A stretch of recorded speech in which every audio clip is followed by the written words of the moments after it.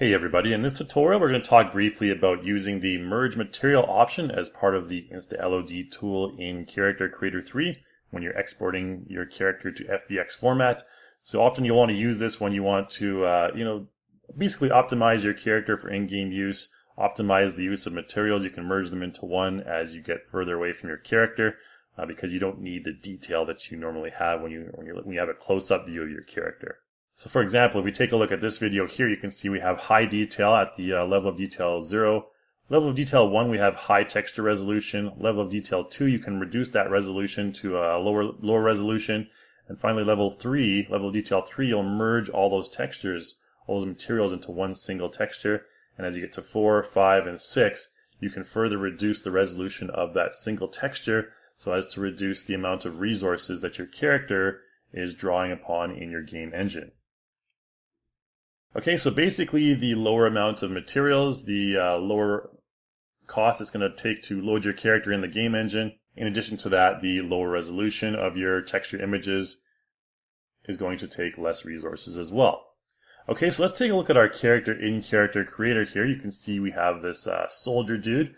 And if we go over here to our scene manager, you can see the various parts of our character. We have the boots. And just take a look at the little icons there on the left of the character. We have shoes, clothing. These ones here are accessories, and that's just our character mesh, okay, the male character mesh. We can take a look at the materials of the character as well. So if we go over here, you can see the boots. We have our various texture maps as part of this single gladiator boots material. The skirt or the kilt or whatever it's called there. You can see here as well the different texture maps for that. Armor, the shoulder accessory, and the helmet, the arm guard, and the parmula, or shield, I guess. And this is our character right here. So with our character will contain all of the stuff like the skin for the head, all these texture maps down here, the skin for the body. So you can see quite a few texture maps or quite a few materials as part of a single character. And our character, of course, will contain all these ones as well. So the same materials are all part of our character. So the shoulder armor, everything that we just looked at there. Okay, so a lot of materials, a lot of texture maps to boot there. So in some cases you may want to reduce this amount, especially if your camera is further away from your character and you don't need that detail. You know, scenes with lots of characters, like an army of characters or a crowd of characters, you definitely want to have lower resources taken from your game engine for those characters in the distance, such as crowds and stuff like that. But when we do go to File, Export to FBX, then we have an option over here to select InstaLOD.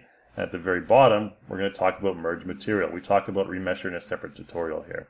Okay, so Merge Material, we have three different options. We have all, by type, or by item. And we also have the option down here to choose the big texture size for each individual option as well. We can choose anywhere from 10K to 8K. All right, and there you go. So let's take a look at these three different options here. So what happens when we merge materials, we merge all the materials into one single material? You can see it's taking all of these different accessories, clothing items, and your character mesh and the scene manager here, basically combining them all into one single material. Now, you want to normally bake the texture size at least 4K here because you're merging them all into one material, which will separate into 5 separate texture maps. And you want a very high resolution for that. Otherwise, you're not going to be able to fit all the details you need into that material. Okay, so when you merge them all, generally you want to keep a very high texture size, bake it to at least 4K. Now when we get to the type, you can see we have red, yellow, and green arrows there. The red arrows indicate the clothing, and the yellow arrows indicate the accessories. The green indicates the character mesh. Now there's 4 types of materials you can bake: the body, the clothing, and the hair is also a separate one as well, and the accessories.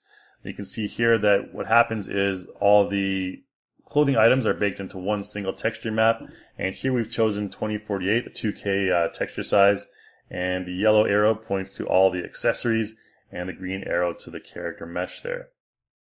Now if we go to by item, you can see we reduced the texture size to 1024, and basically it'll just bake individual materials for every individual item on your character. So the centurion boots, the skirt, the separate armor pieces, and the accessories all have their separate texture maps.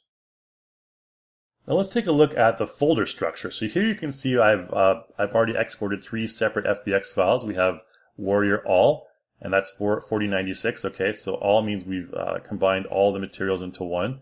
And by item and by type, you can see the various image resolution sizes on those in the suffix there. Okay, and each FBX file will contain, will produce a folder containing all the materials here. Let's take a look at the all one first. Okay, so in all you can see all the images are 4096, the dimension right there. We can just control and scroll our mouse button. You can see we have 5 separate images. And if we double click on the diffuse map right here, you can see we've just basically merged everything.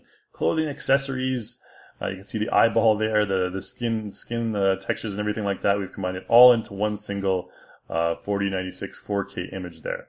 Okay, and just those 5 separate texture files, normal, opacity, reflection, and specular maps there. And if we go to the by type item right here, you can see by type, now we have, if we just type in diffuse here in our search field, we can see we have the 3 separate diffuse maps. So this one here is for clothing. So all the types into the clothing diffuse right there. These are all the clothing textures. And here is the accessories, so the helmet, the shield, and everything like that. And finally, this one is the character's skin mesh. Okay, see a little dirt on his knee and everything like that there. Okay, so that's by type. And if we go back to, let's just close this down.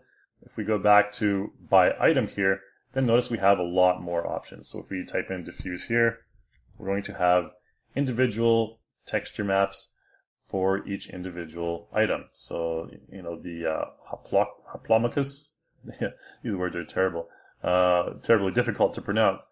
So, but they all have their own diffuse maps and therefore normal and specular and so on and so forth. Okay, so just keep that in mind. And notice that if I go down here a little bit to details, we have each image at 1024 by 1024. Now, one final thing to keep in mind is when you export and you're merging the materials together, we're going to use an example all in 4K here, you're going to get a pop-up window that basically tells you you're making changes to the UVs, and you're not going to be able to import that FBX back into Character Creator due to basically the changes in UVs. The UV maps won't be the same as the original. So just keep that in mind. As soon as you're merging the materials, you're going to lose that UV data. It's going to change, and you're not going to be able to import in that same FBX file and expect the same results. Okay, so as a little summary here, this is, again, the various levels of merging material. The all, you're going to get that single diffuse map. Everything's going to be merged into a single one, recommended at 4K.